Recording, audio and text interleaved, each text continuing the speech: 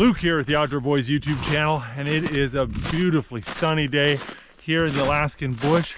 It's about 25 degrees Fahrenheit, so it is just absolutely perfect weather and a gorgeous day to do some bushcraft and survival camping. Look at these fox tracks right here. Got this fresh skiff of snow here from last night, and look at it. There's probably 3 sets of tracks right on here. Oh, it's so nice to get out and about on sunny days like this, but it comes with its own set of problems. You can actually go snow blind out here. It's so sunny and there's so much snow that you get 2 or 3 nice days in a row, you'll get sunburned on your eyeballs. Hurts like the devil. Oh, there's a little red squirrel right there. Could have shot the guy, but man, I've eaten them before. They're not very good. Alaskan squirrels are not like the ones down in the lower 48. They're scrawny and stringy and don't taste very good.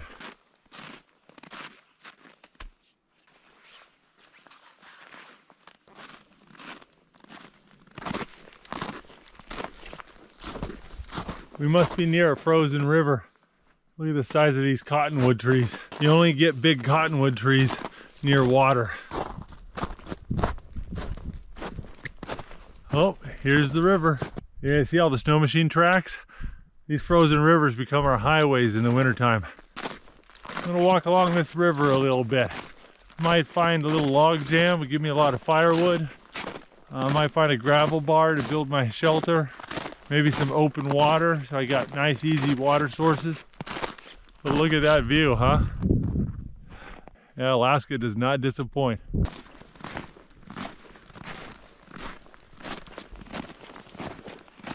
Well, check it out.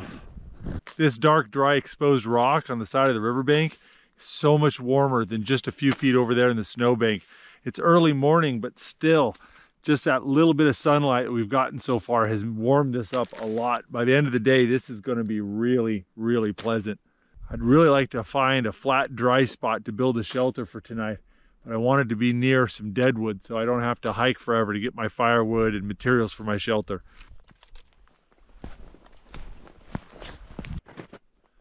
Check this out. See all of this? See, every one of these willow trees has the bark stripped off it. This inner layer of the bark of the willow tree is edible, and it's one of the only food sources you can find here in the wintertime. So all the animals that don't hibernate or migrate out, they eat these willow trees. And this was all done by moose. You can see how high up the tree it is. But this is what the snowshoe hares eat as well. When you get a big patch of willows like this, you're gonna find moose, and you're gonna find snowshoe hare, and you're gonna find the predators that feed off them. The inner bark of these willow trees also contains aspirin. Especially if you get a nice green shoot, you scrape off all that green, bitter inner bark, you can suck on it if you have a headache, and it's supposed to help a little bit. But it takes a lot of willow bark to equal 1 aspirin tablet. So you got here some moderately old moose prints. Big pile of moose poop. If you ask most Alaskans which animal they're most afraid of, it's not the bears, it's the moose.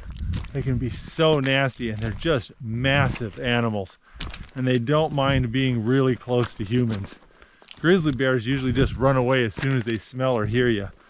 Moose will sit there and pick a fight with you. Well, let's check it out. We got some deadwood here. Might be able to do something with this. Tell you what, this might not be a bad place to sleep for the night. Got a flat sandy bit right there. Got some water, some deadwood. We're obviously way too close to the river to build a permanent structure, but I think this might be perfect for just a night or two. Looks pretty nice. I'm gonna drop my pack and explore a little bit. Ooh. Now that's a big fresh moose print right there. Look at that. You know, shotguns are a great survival gun because they're so versatile. You can use them for different things depending on which bullets you use. This is a number 6 shot, 2 3/4-inch bullet, great for rabbits and small birds and squirrels.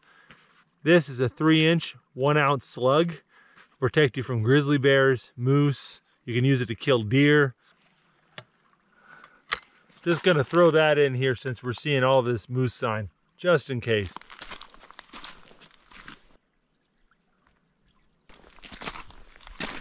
In a few months, this spot I'm walking is going to be under about 4 or 5 feet of water, and this is going to be a fast-moving 30-foot wide river. When the water all freezes, a lot of these rivers dry right up.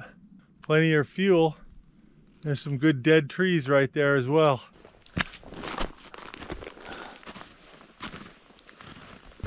Tell you what, it's so nice to not need my snowshoes. Clear days like this, the temperature fluctuations get huge. It's really beautiful in the daytime, gets bitterly cold in the night. So I gotta make sure I build a good shelter while the weather's nice. Some more moose prints. See how deep they are? Moose are like 2,000 pounds, so when they step in the snow, they sink right to the bottom. It makes it so hard for them to walk in this deep snow. They really like walking along those river banks because it's just so much less energy. There's so many willows around. It's a really good chance moose will come wandering up the riverbank at night. Check it out, we're starting to get pussy willow buds on the willow trees.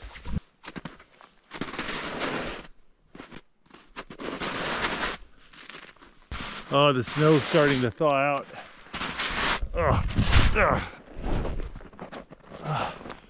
Oh, the snow's starting to thaw out and I'm starting to sink a little bit. Let's get out of the sun. Oh. So you stand on the stuff that's in the shadows, it's solid. Stand on the snow in the sunlight, you sink. Stuck the barrel of my gun in the snow. It's nice about a brake action, you can clear it out so easy.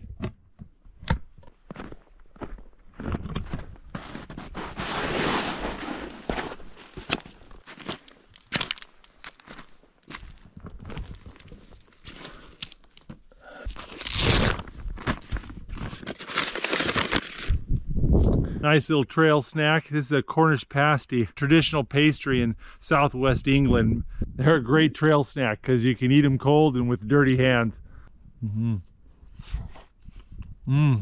This is like a pork and raisin one, a little non-traditional.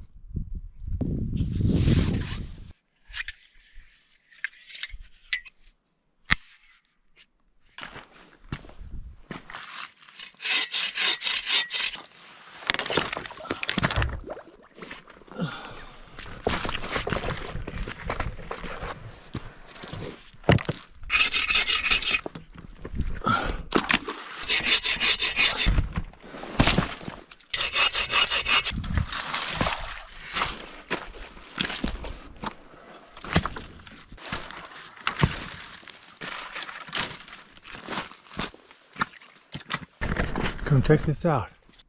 That is the first butterfly of the year.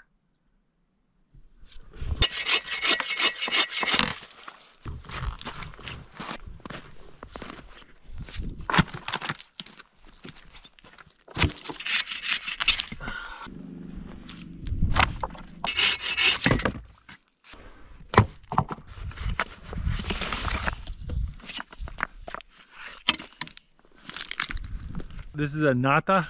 It's a traditional Japanese hatchet. I bought it in Kyoto in 2018 when we did our world tour video.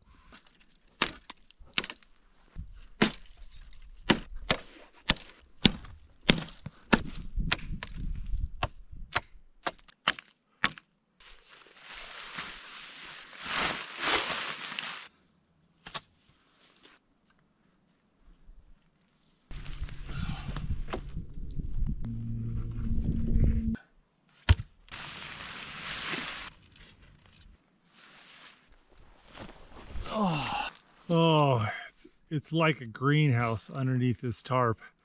It is so warm in here. Man, it feels so good and warm here on this gravel bar. I can't even begin to describe it. Here, I need to bust out my thermometer and show you guys. So I've got two thermometers, and you can see right here, the ambient air temperature is about 34 degrees Fahrenheit, so just slightly above freezing. But I put another thermometer here in the sunlight over here on the rocks. Check this out. Look at this. On the gravel bar, it is 80 degrees Fahrenheit. There's a 46-degree difference between the temperature of the air and the temperature of this riverbank.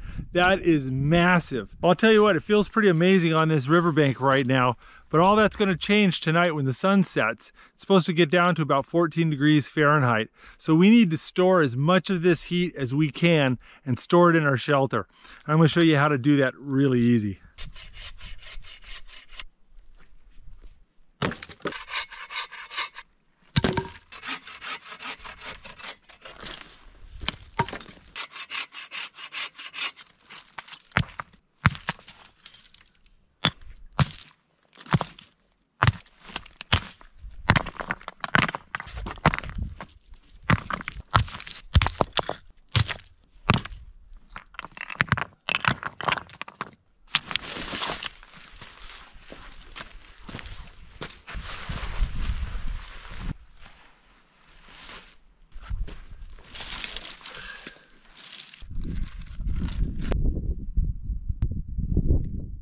All right, we need to get a fire started. I'm going to do it with a piece of steel and a flint rock here. Got my char cloth to catch the spark and turn it into an ember. I've got some shredded up jute to turn that ember into a flame.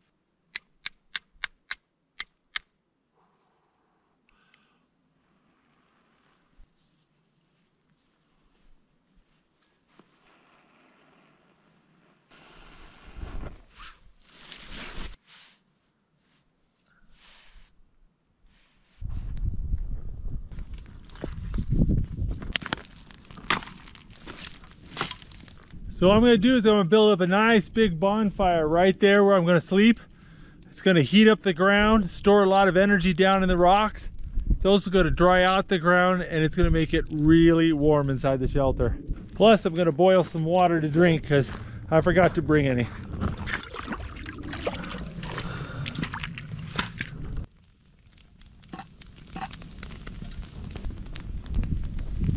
I leaned over, put that pot on the fire, and a gust of wind blew the flames up in my face, and I think I burned some of my bangs. Whew, smells like it.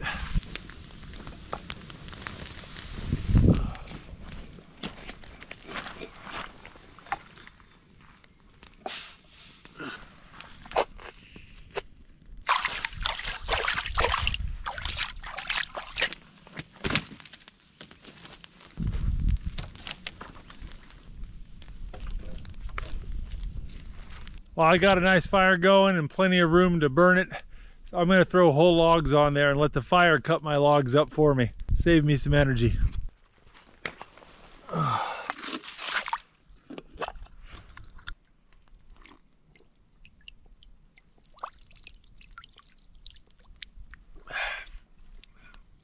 That's good water. This is one of the prettiest spots I've camped in a long time. This is lovely weather. Well, that's burning pretty good.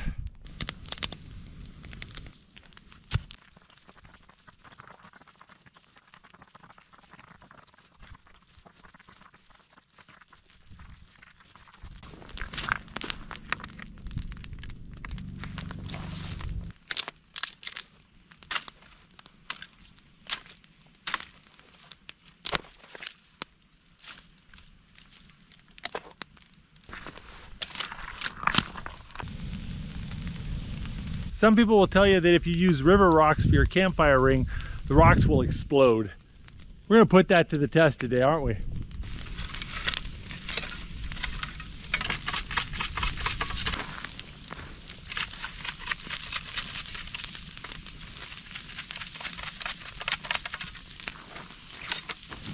There we go, just move the fire over a little bit, buried the coals with a little bit of dry sand, and we're going to have a really hot foundation put our shelter on top of. If you guys want to see more about this trick, I did a video where I slept out in the snow with only a wool blanket using this trick.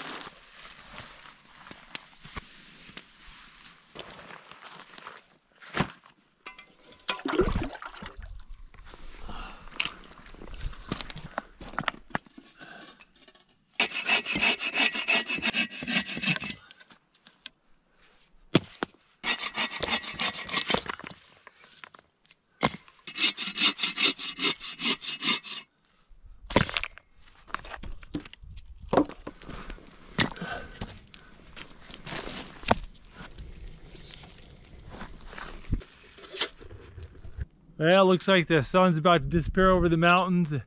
I've got a nice pile of firewood over by the fire. Just need to get a big pile of tinder so I can start my fire in the morning without having to go look for firewood. But I think after that, we're ready to get some dinner, and I'm hungry.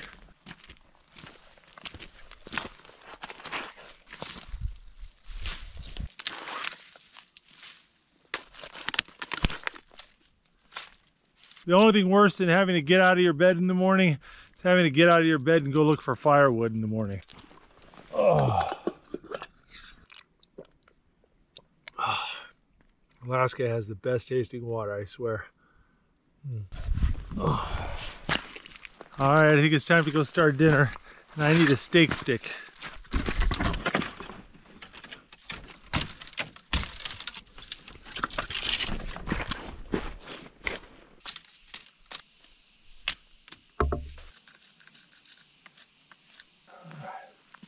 Well, I have brought a ton of food for dinner. I've got a massive seasoned steak, got a sweet potato with marshmallows, brown sugar, and butter and cinnamon. And it's all wrapped up in tin foil.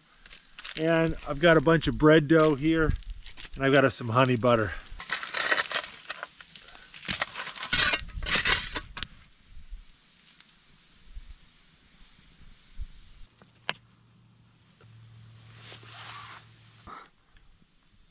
Got some honey butter here. I'll loosen the lid a little bit and just sit it by the fire like so.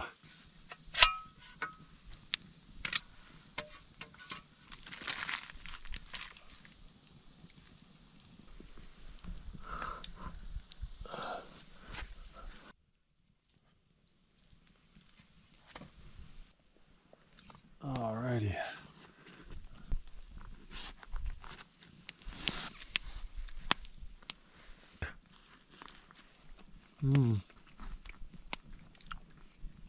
Oh, that is good. All right. Whew.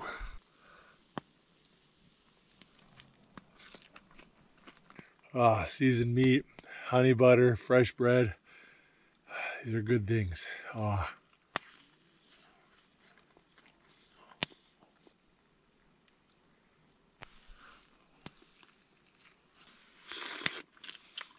Oh, that was pretty good. I think I might need another piece of bread.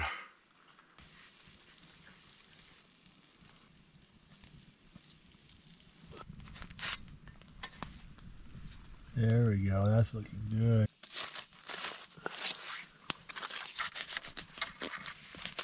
There you go, campfire version of sweet potato casserole with the melted marshmallows and butter and cinnamon. It's fabulous. Just gotta let this cool down. Oh, well, that's nice.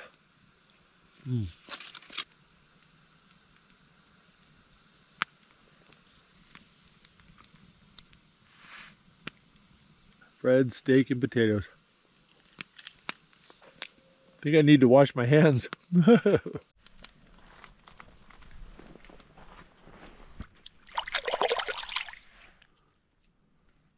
my Japanese hunting knife. It was a gift from a friend when I was in Kyushu. There's real shark skin on the handle. It's like sandpaper. Excellent grip. Love this knife. Tell you what, guys, it is warm in here. My legs are cooking. This sand is just hot with the coals underneath it. And I've got the heat of the fire. And then it's just not that cold out here because I'm sitting on this baked sandbar. It's just absolutely great. Ah, I can't believe how light it is. It's 8:30 and I can still see outside. It just changes so quick this time of year. 2 months ago, sun was setting at 4 o'clock. In a couple months, the sun's going to be setting at 11 o'clock. Oh my goodness. Oh, I am tired. Oh.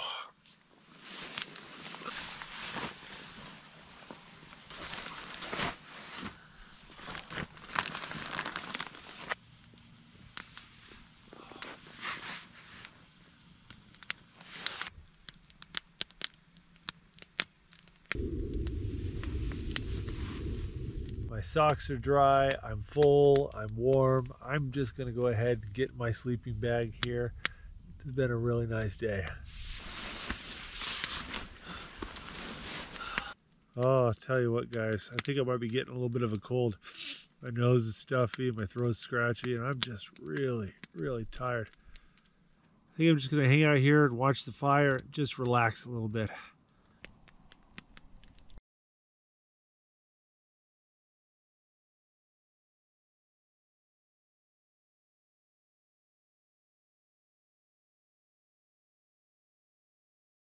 Well, guys, it's gotten late and properly cold, but it is really warm in here. Between the heat coming up through the ground and the fire and the heat reflector stone wall I made, I mean, it's really cozy in here. And I was originally planning on sealing this up on both sides like a little tent and then just pulling the hot rocks inside to warm things up, but I don't think it's going to be necessary.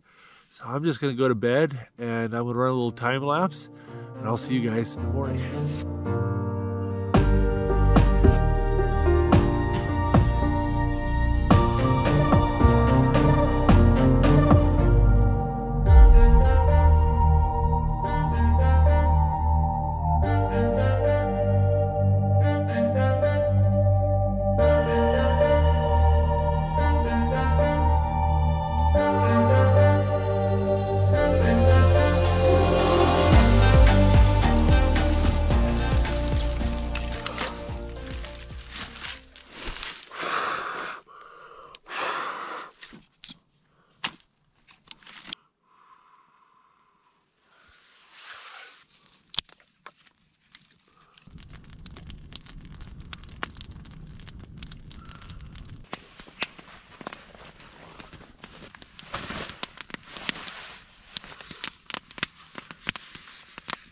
Tell you what, I slept really warm last night. The air is pretty darn cold, but the ground is just not bad. The coals I buried have really gone out, but it's just not that cold. It's like a 40-degree ground instead of a 14-degree ground. The rocks just hold the heat really well, and just getting a thawed out warm spot to set up a shelter makes all the difference in the world. I never pulled down the side of my tarp and the fire went out, and I was just really good last night. It was really nice. But I'll tell you what though, I am definitely sick. My throat hurts so bad and I am so stuffy and I'm really tired. I need a sick day. I don't feel good. I'm gonna make some breakfast, though I don't have much of an appetite. And we're just gonna try to build up some strength for the hike home.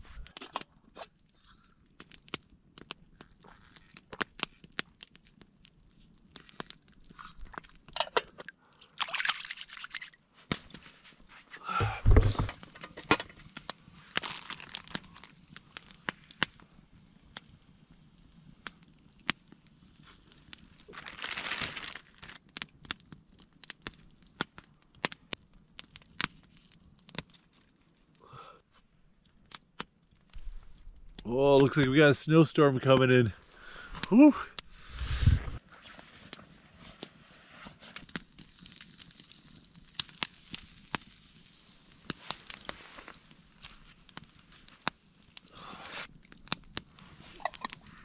Fried smoked pork jowls, wrapped in bread, smothered in honey butter. I could eat that every day. Oh, that's so good. Mm.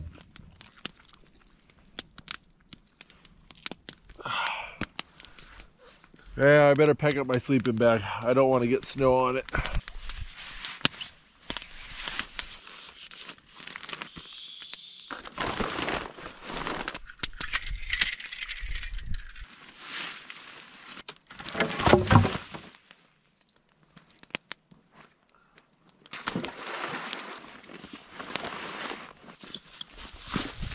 Got a fierce little cold and a bit of a hike ahead of me.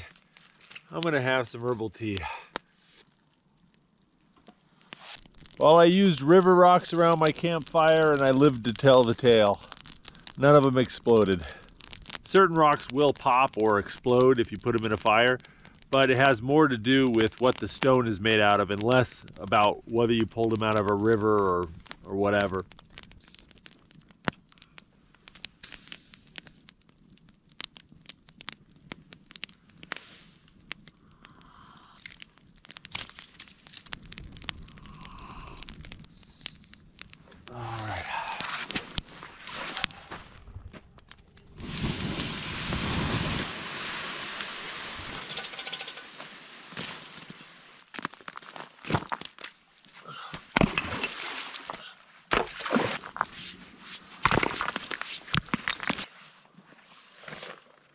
Well, there we go. That was a good campsite. One of the warmest winter shelters I've ever slept in.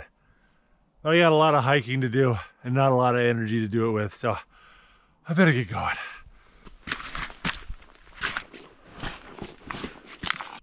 Without the sunshine, that open water's freezing up. One thing that can get you stranded in the springtime is you go hiking in the morning when the snow is hard and it's really easy to walk. And then by the afternoon, the snow softens up and you start sinking down in it. And then you can't get back. So you hike out in the morning, hike back in the morning.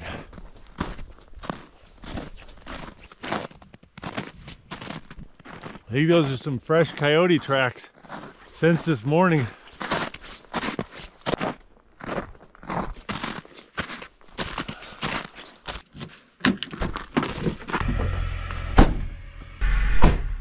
Well, I'm gonna go home and take large quantities of cold medicine and get some rest. And hopefully you guys enjoyed this video. If you guys want to see more videos from the Outdoor Boys YouTube channel, make sure to click subscribe because we put out new videos every Saturday morning. And check out some of our playlists for more camping and survival videos. I'll put links in the video description to that below. Thanks for watching, guys. I'll see you next Saturday morning. If you like this video, don't forget to check out the Outdoor Boys YouTube channel where we have hundreds of videos just like this. And don't forget to click subscribe so you can see other great videos every Saturday morning. And hit that bell button and you'll get notifications. Thanks for watching.